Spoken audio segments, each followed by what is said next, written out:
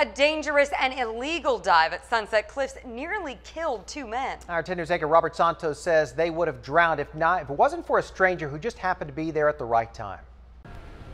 They thought they were strong swimmers until Mother Nature proved them wrong. From Sky 10, you can see a lifeguard putting a blanket around one of the victims.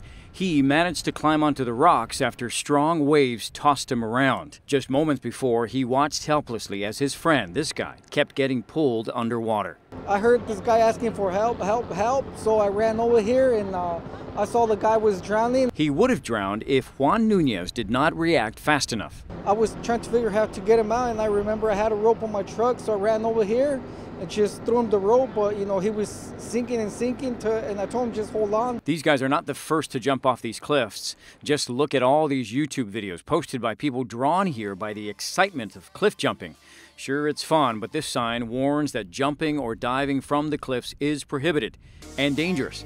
These teens live to boast about their adventure, but today it was especially windy. The water cold and waves strong and rough, which made it tough for these guys to get out. I wasn't going to jump in there myself, so I got the rope and just threw it at him and just told him to hold on tight. Juan pulled him to safety and then stuck around to make sure he was okay as lifeguards lifted his friend to safety and then checked him out. Turns out both were okay and both were actually able to drive home. Juan, a landscaper, just happened to stop here on his break.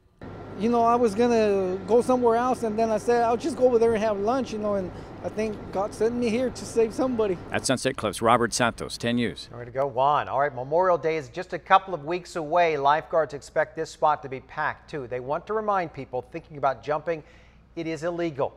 You can be fined up to $475. The 2 guys today got off with just a warning.